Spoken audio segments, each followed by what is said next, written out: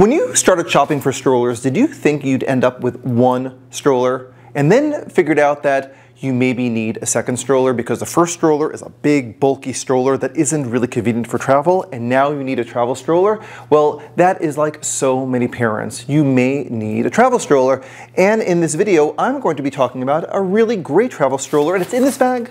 It is the Joolz Aer Plus. I'm Ellie. I'm here with GoodBuy Gear. It is the marketplace. It's amazing.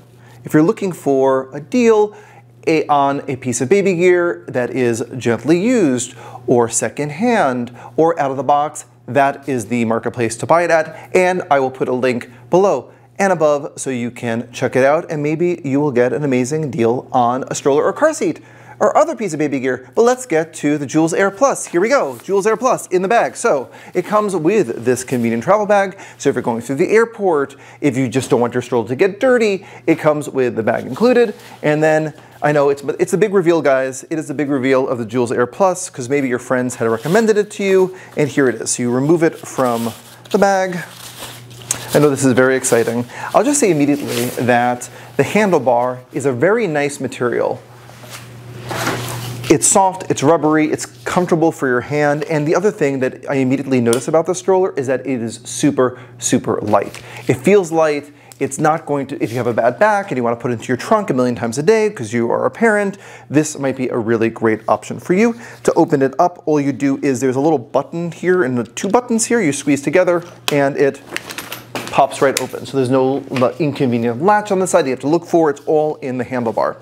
Okay, so this is the Plus. It is slightly different from the original Joolz Aer, but it's pretty much the same. It's a little bit of a bigger weight in that it can hold 11 pounds in the basket. The wheels are slightly different, but it's more or less similar to the original Joolz Aer. And one of the reasons why people like it is that it's very elegant looking. Like I said, there are no like latches or rivets or things on the side. It's a beautiful Dutch design. But the thing that I like about this is that on the back, look how seamless it looks on the back. So when you unzip here, that's where you're going to get all of the recline mechanisms. It's right here on the side. You just pull here, and this has you can like adjust the recline on it. And if you don't want to have your child recline anymore, all you have to do is you zip it back up, and now you have that really nice, elegant look to it again.